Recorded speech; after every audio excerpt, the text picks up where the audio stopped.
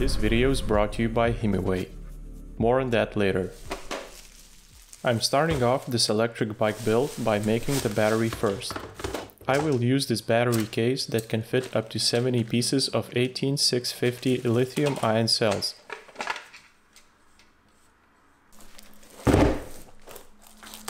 These are MH1 battery cells by LG with a capacity of 3100 mAh at a maximum continuous discharge current of 6 amps. Before assembling the battery, I am applying these insulation rings on each cell's positive end for extra protection. This is an important step when building batteries to prevent any short circuits or damage to the cells while connecting them using a spot welder.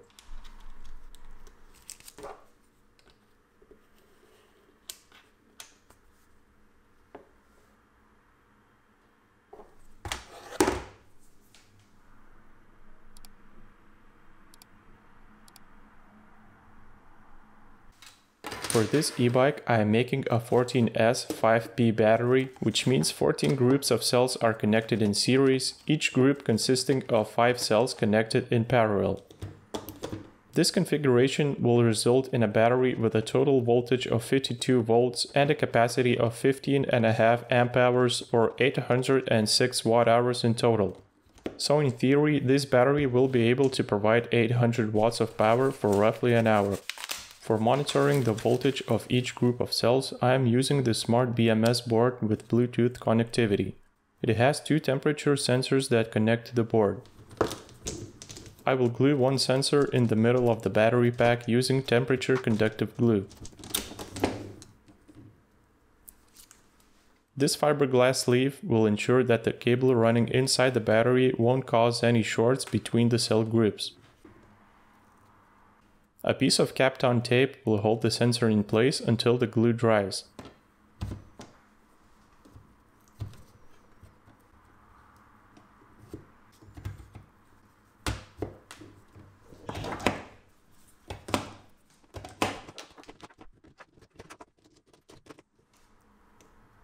I glue the second temperature sensor to the positive end of the battery. With all the cells in place, I can press down the second half of the bracket.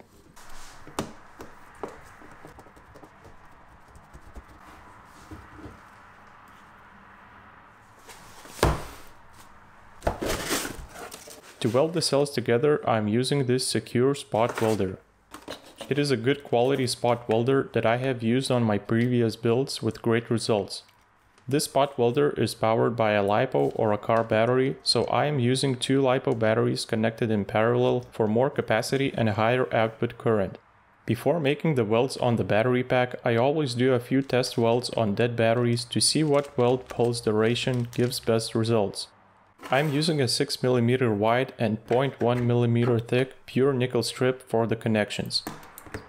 With an 18 millisecond pulse, I am getting pretty good welds.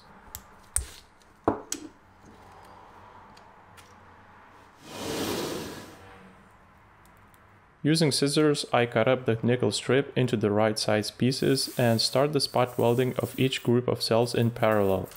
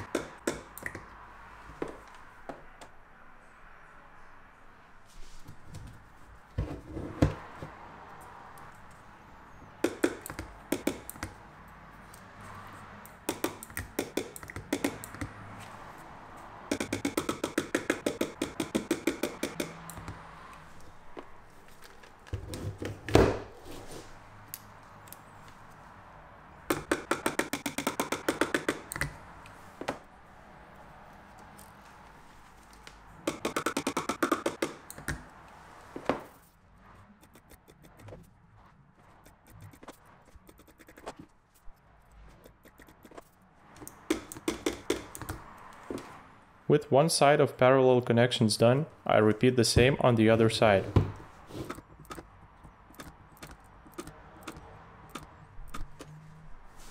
With the parallel connections done on both sides, I move to welding the series connections starting from the negative side of the battery and moving my way up to the positive side. Once you start welding the series connections, it is really important to take extra precautions to avoid shorting the cells.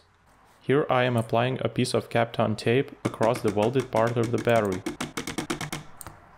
I repeat the step of insulating the cells that are connected in series and move my way up to the positive side of the battery.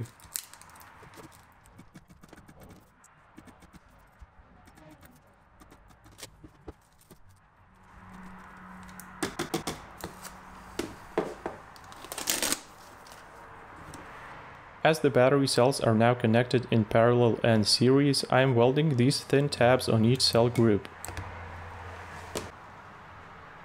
There will be 15 tabs in total, 14 tabs from the parallel groups and one as a positive connection from the battery.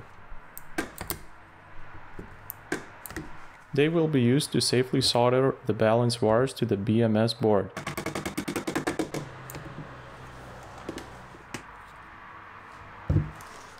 A strip of adhesive insulating paper is placed on top of the cells.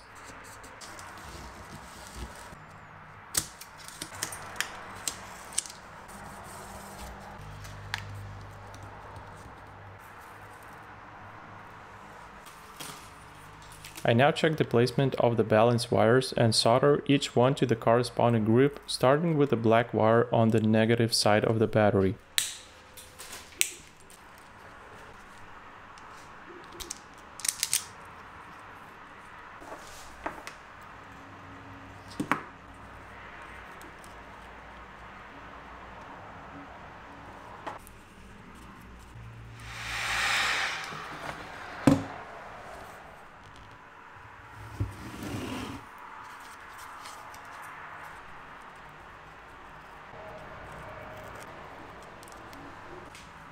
Because this BMS board is made to connect up to 22 groups of cells in series, I need to modify one connector accordingly for my battery.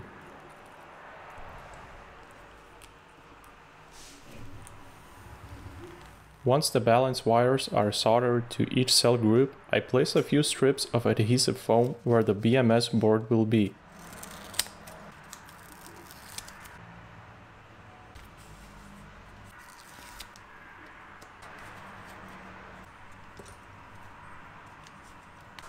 First, the B- cable on the BMS needs to be connected to the negative side of the battery.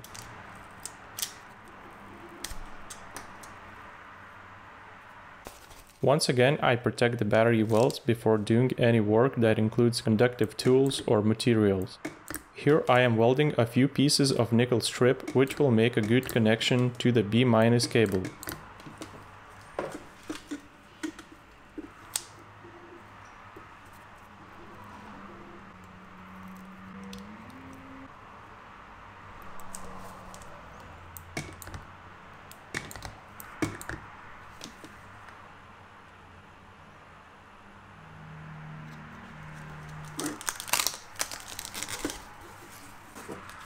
I can now apply the insulating paper on both sides of the battery.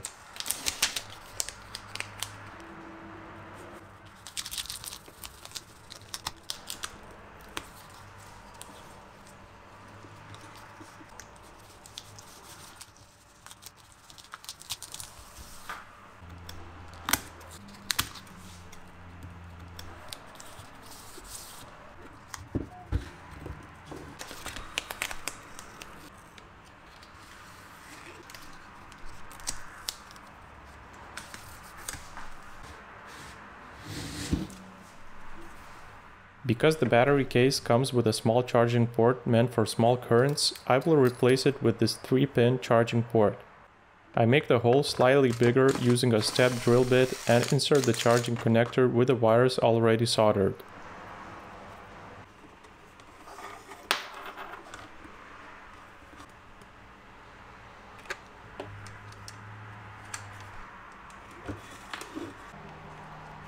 I insert the switch, which will be connected to the BMS board later, and insulate the contacts with a bit of liquid tape.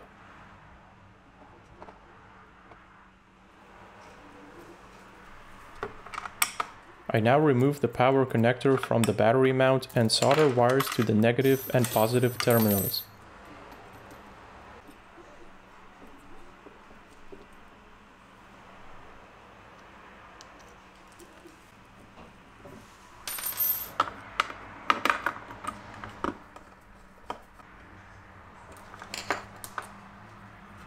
I also soldered the charging port and the battery capacity indicator wires to the battery power terminals.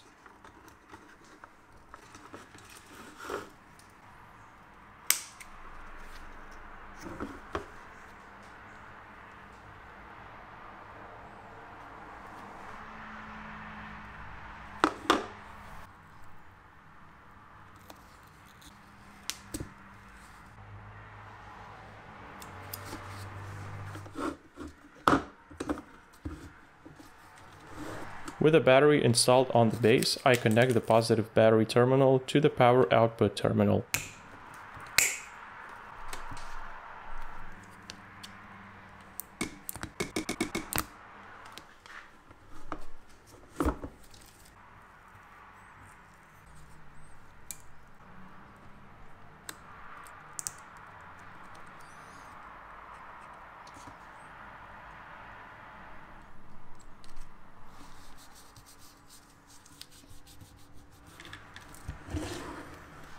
I now connect the C- cable of the BMS to the output terminal. This cable also connects to the negative pole of the charging input.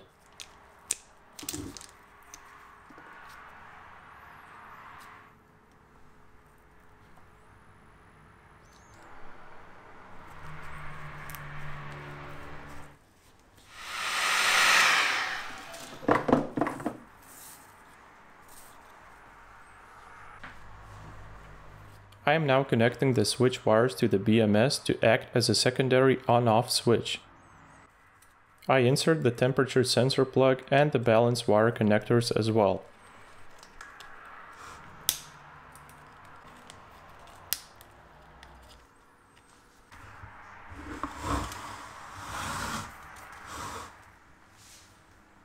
Using this app, I can now connect to the BMS board and monitor the voltage of each cell group, temperature of the BMS and inside the battery, turn the battery on and off remotely, see the estimated charging time and configure many of the parameters available.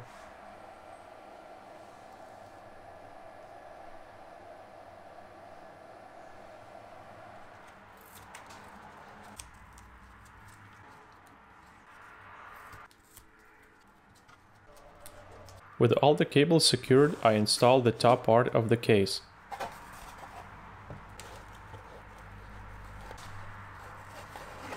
Because the BMS board is slightly thicker, I heat the top of the case with a heat gun until the plastic is soft enough to conform to the shape of the BMS.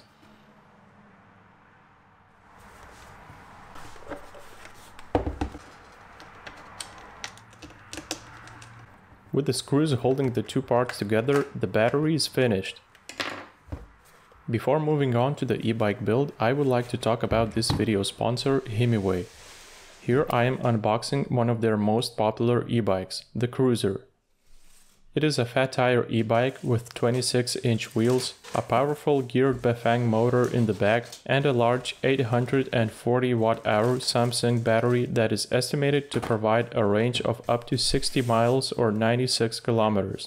The wide 4-inch tires make this e-bike a versatile cruiser not only for daily commutes but for fun rides in the forest, by the beach or even on snowy roads, and allows for easy climbing up steeper hills. You'll find a Himiway branded cap, the front axle, a pair of aluminum pedals, decent quality tools, a 2-amp charger and an instruction manual. To assemble the cruiser, you'll need to mount the handlebars, install the front mudguard along with the LED headlight and the front wheel, and attach the pedals. It comes mostly pre-assembled and it takes less than an hour to have the bike ready for its first ride. Despite the minor drawbacks that I see on this e-bike, like the mechanical disc brakes and the basic Shimano drivetrain, I can definitely recommend it as a great value all-terrain e-bike that will ensure an enjoyable ride even on the roughest roads. Tighten a few bolts that hold the rear rack and you're good to go. The Hemiway Cruiser frame seems to be high quality, and combined with the spring-loaded forks in the front, provides a really comfy and enjoyable ride. The battery is 48 volts and 17.5 amp hours with genuine Amzn cells and weighs roughly 4 kilograms. The geared Bafang motor provides amazing torque and quick acceleration to speeds of up to 40 kilometers an hour or 25 miles per hour. The drivetrain is rather basic and comes with a 7-speed Shimano derailleur and freewheel. The Texture mechanical disc brakes work well with the 180mm rotors front and back. The Cruiser can be ridden using the throttle only, but also offers pedal assist levels for a smoother ride. The large LCD display shows your speed, distance, and remaining battery and is well visible in direct sunlight and can be programmed to suit your power needs. The adjustable saddle height and soft cushioning ensures a comfy ride on longer journeys, even for tall riders.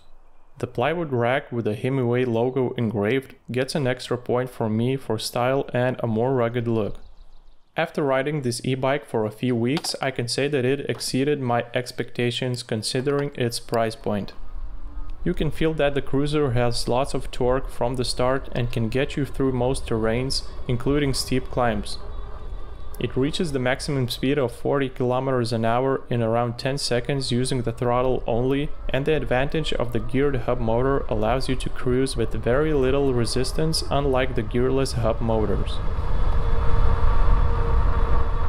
On a full charge and riding the bike on a flat road at an average speed of around 35 km an hour with minimal pedaling, I reached a range of 55 kilometers or 34 miles, which is pretty close to the advertised range and quite impressive for a heavy fat tire e-bike like this.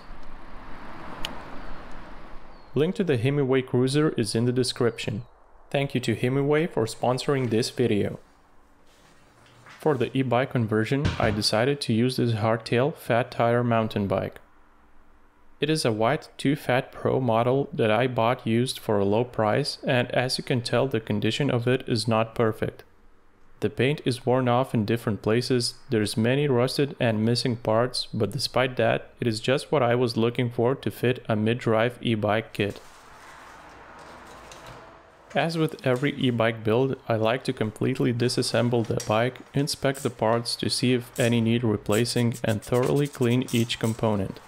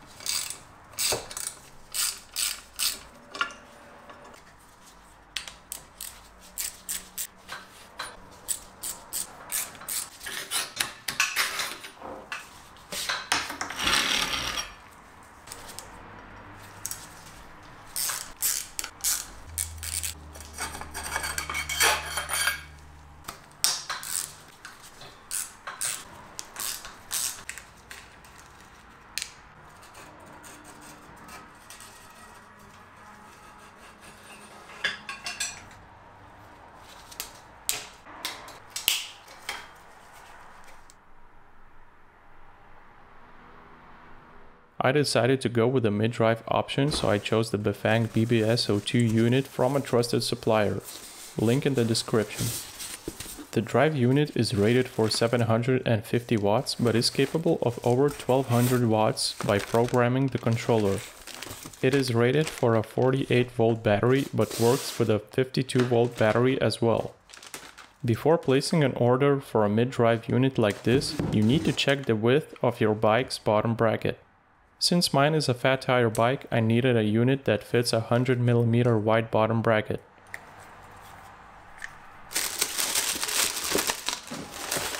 In the kit you'll find a front chain wheel, cranks, a set of tools, magnetic brake sensors, mounting brackets, a speed sensor, a throttle handle, cable extension, an LED headlight and a display. I chose the 500C color display.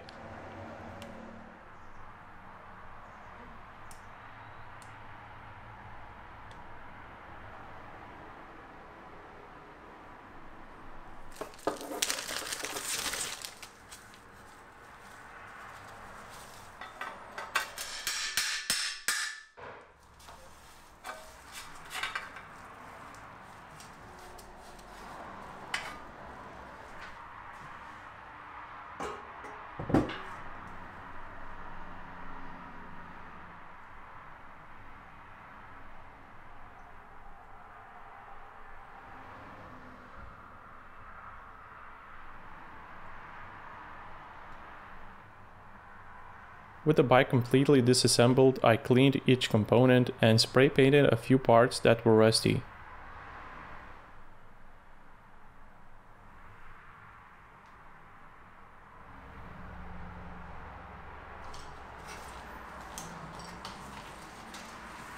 To mount the battery to the frame, I measured the diameter of the bike's frame and designed these 3D printed holders that will fit around the tube of the frame. They will be held in place by zip ties and should make a stable platform for the battery base. These can be used as spacers to utilize the bottle cage mounts as mounting points.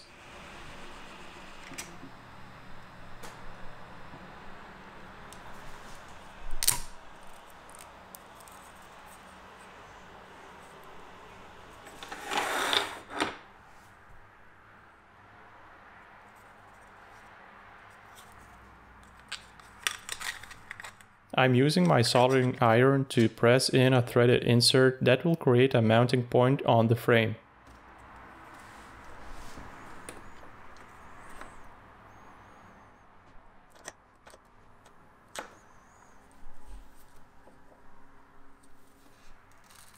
I'm adding a strip of adhesive foam for more grip against the frame.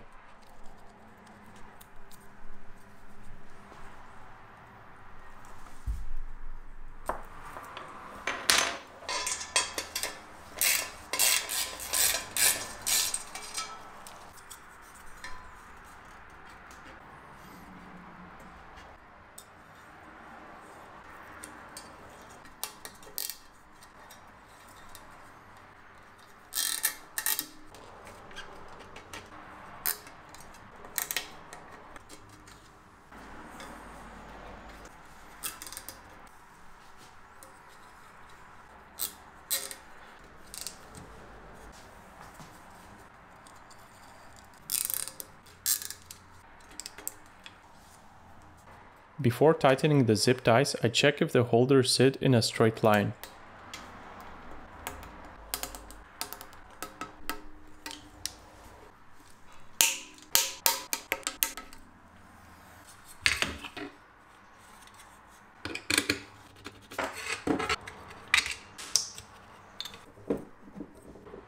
I'm adding an XT90 connector on the battery mount with a bit of liquid tape for protection against water.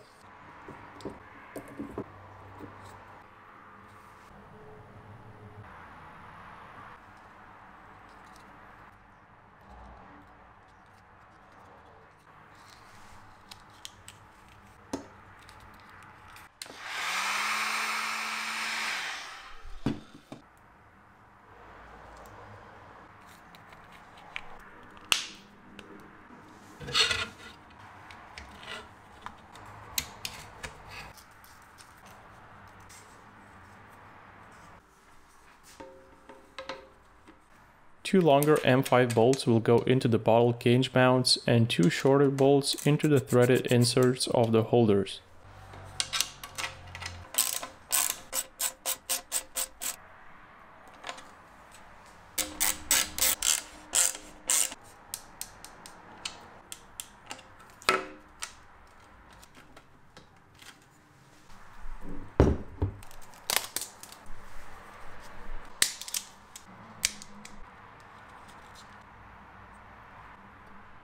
I'm adding an XT90 connector on the Bafang motor power cables and a thin spacer on the bottom bracket before mounting it onto the frame.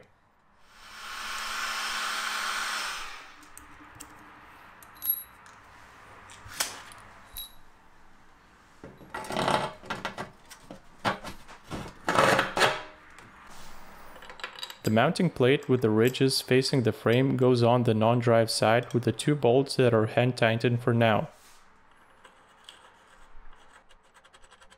I tightened the inner locking ring once the motor is pressed against the frame with a piece of rubber underneath.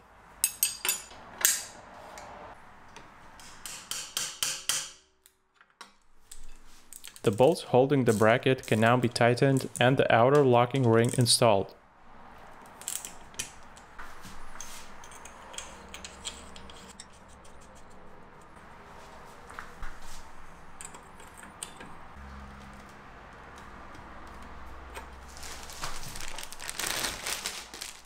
I chose the 48 tooth chainring for a higher top speed. Getting a higher tooth count on the motor will increase the top speed, but will reduce the torque when using the largest sprocket in the back.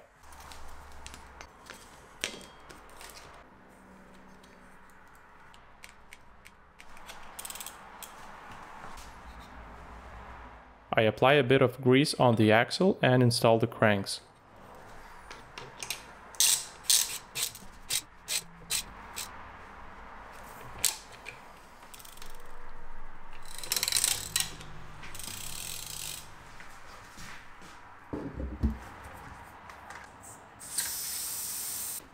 I'm replacing the tire and the tire liner on the wheels.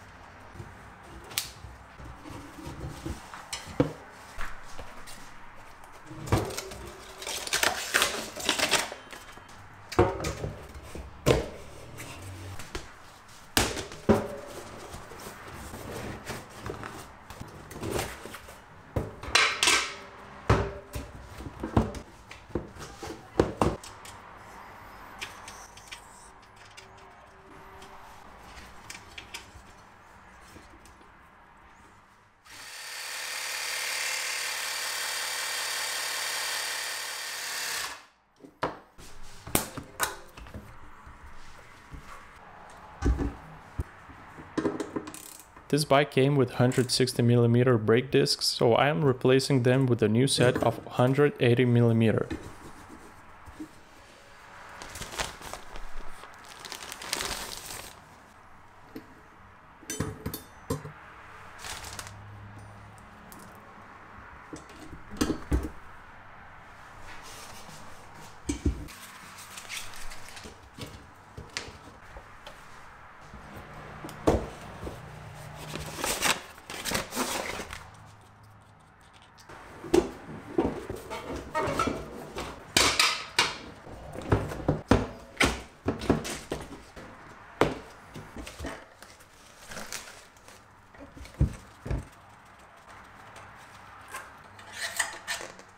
The cassette on the rear wheel is a 10-speed and seems like it hasn't been used, but I will replace it with a barely used 10-speed cassette that has a bigger tooth count on the largest cog.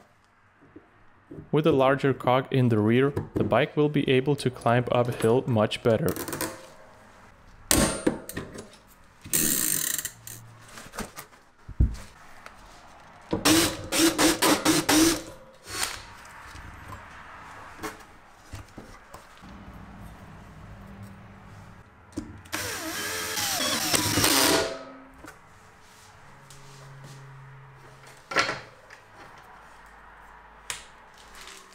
I will use this Shimano Dior derailleur with a clutch for better shifting.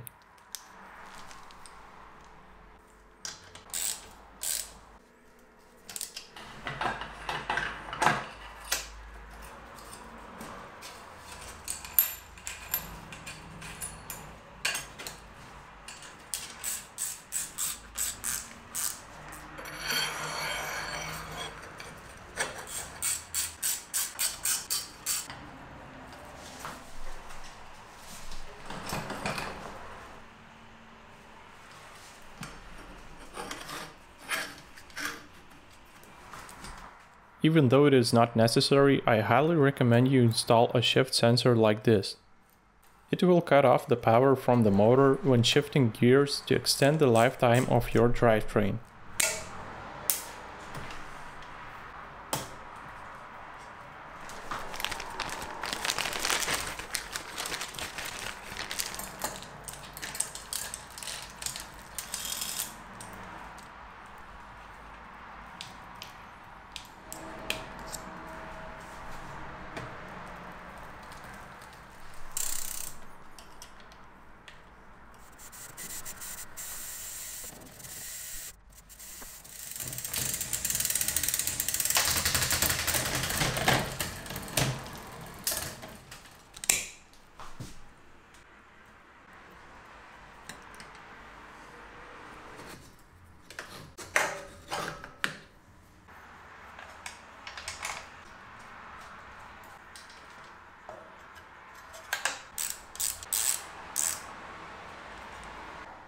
I will keep the stock Shimano brakes, so here I am bleeding the brakes using fresh mineral oil.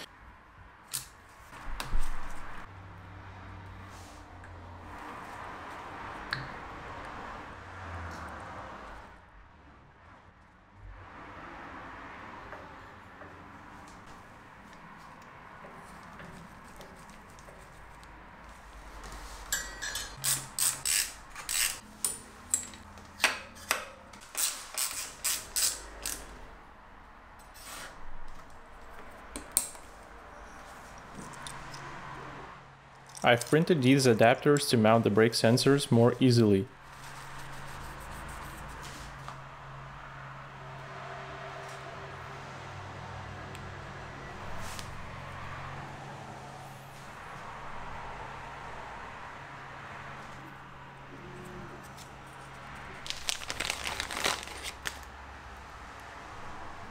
The magnet sits inside this two-part holder which clamps on the brake lever.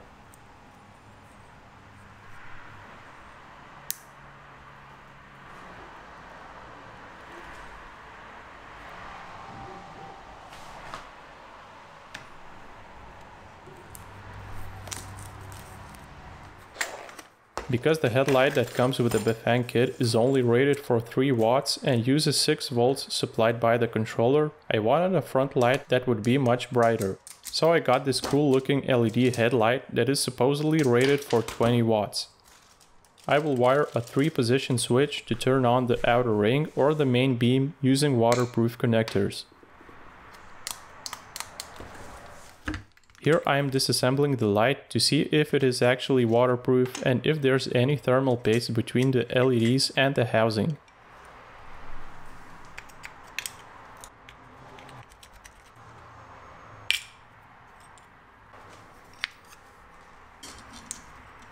Seems like there's only a drop of paste inside, so I will apply a bit more for better heat transfer.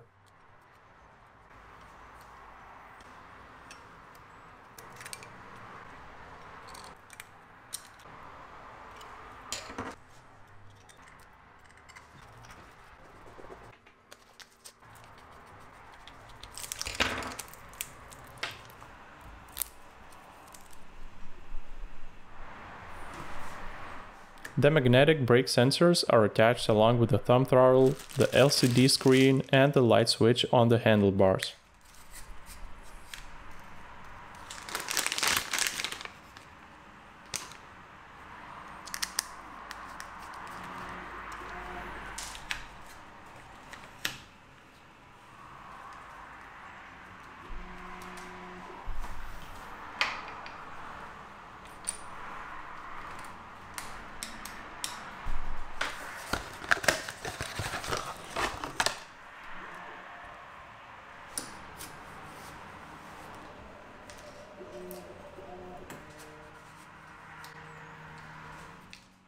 To attach the headlight to the handlebars, I designed and printed these mounts on my Ender 3 V2 that fit the included nut and bolt.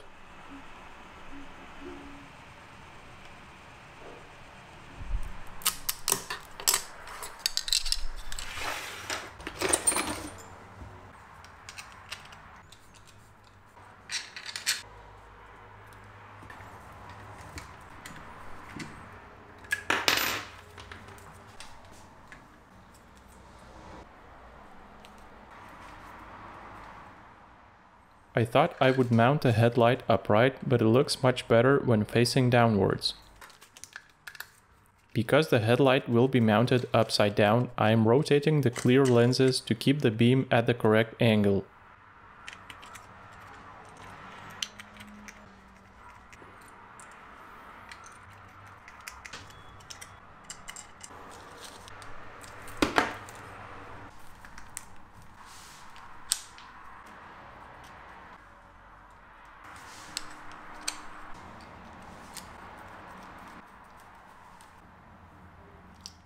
The stock LED headlight that comes with the Bafang kit is powered by 6 volts, so I will use this low voltage supply to trigger a relay instead. The relay will provide the DC step-down converter with the battery voltage and drop it to 12 volts for the headlight. I designed this case for the converter and relay, which will mount to the frame.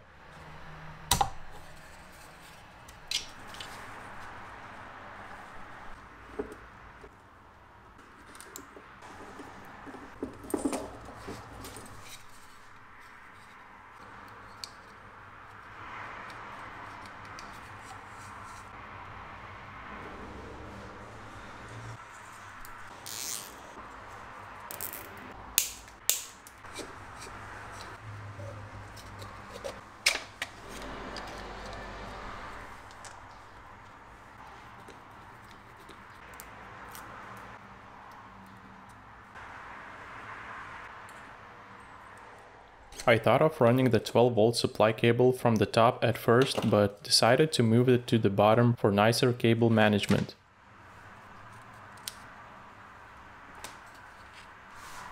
Because the relay will provide the battery voltage to the converter, I solder a waterproof connector to the battery mount cable.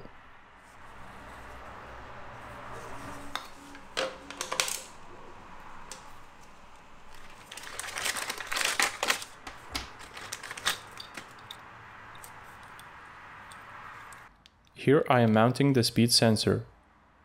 It works by sensing the magnet passing by with each rotation of the wheel.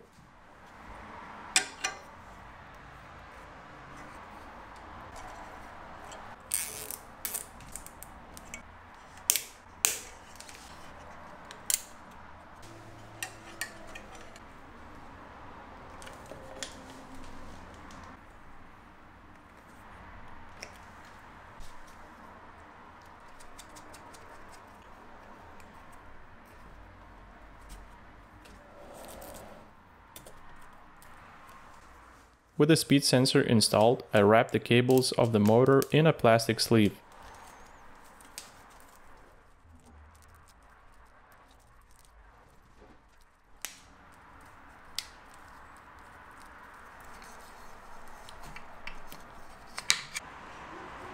Installing a pair of plastic pedals with a bit of grease on the threads, following with the saddle next.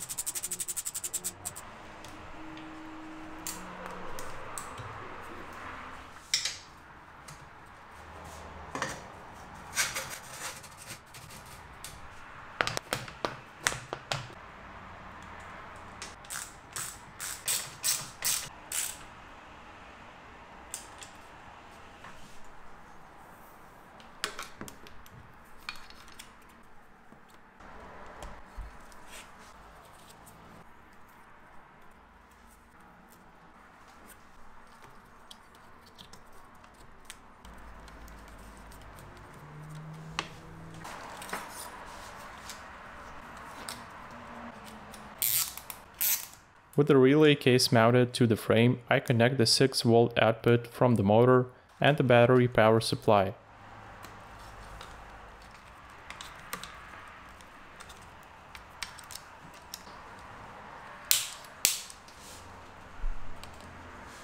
I've also 3D printed these cable mounts and shortened the main wiring harness.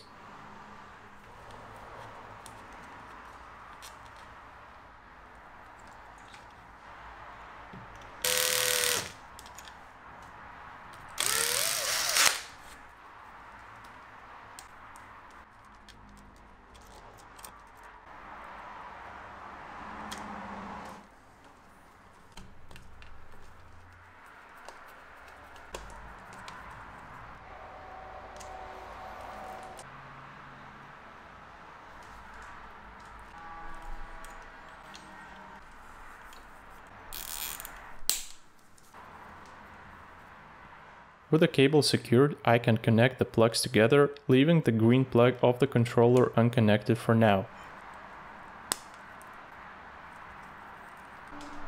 These cable spacers will make the cables look a bit more organized and tidy.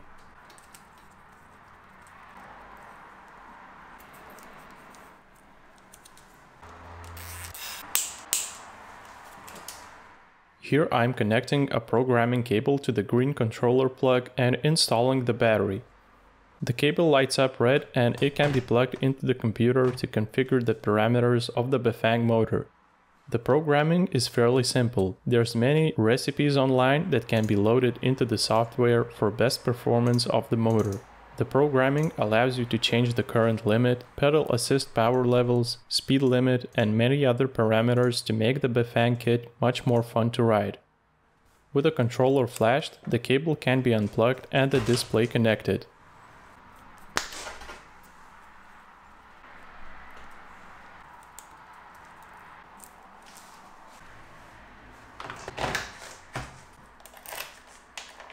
With the battery in place, the display is turned on, bringing the completed e-bike to life. To me, this is one of the best looking displays for this kit. It is compact, yet easy to see the main parameters while riding. To my surprise, the display has a haptic feedback, so it vibrates with each press of a button. The display is programmable, so I change a few parameters like the battery voltage, wheel size, and the speed limit. You can even set a password on the display. The brake sensors are working and showing on the screen when the lever is pressed. The headlight is switched on by holding the button on the display, making the relay inside the case switch on and off. Using the 3-position switch, either the outer ring or the main beam lights up. With the protective film removed, the e-bike is finally ready for its first ride.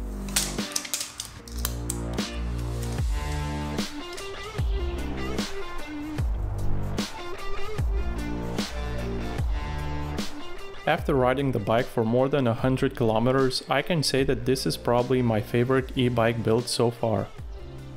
Weighing at just over 24 kilograms in total, it delivers great performance, a top speed of around 50 kilometers an hour, and lots of torque, which is able to push me through most of the steep climbs. The fat tires provide significantly better grip when riding through sand or forest, and the large 10-speed cassette increases the bike's capabilities of higher top speed and higher torque uphill. Because this video got quite lengthy on its own, I will upload a separate test and comparison against the Himaway Cruiser to see if it's really worth building your own e-bike like this one. I will test the range, speed, and riding performance of both bikes. I hope you will consider subscribing to my channel to be notified, and I'll see you on the next project.